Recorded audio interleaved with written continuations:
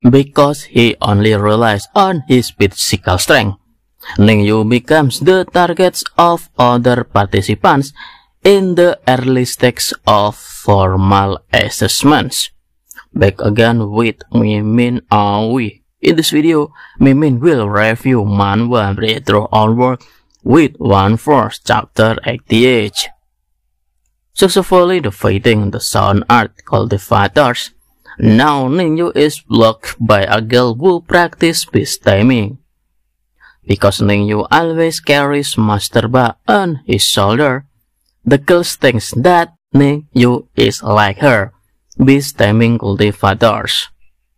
Ning Yu in fact only replies that the girl in front of him talks too much nonsense. Ning Yu's words makes the girl very upset. She then intends to make Ning Yu ask a dish for her pet. However, unexpectedly, with just one slash of Ning Yu's hand blades, the girl pet was split into 2 pieces. The girl was very shocked and mourned her pet, which now had been split into 2 pieces.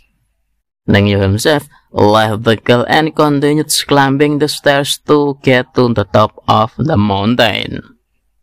Since the other participants were just bunch of little shrimps, Master Ba asked Ning Yu to just go for it and climb more higher.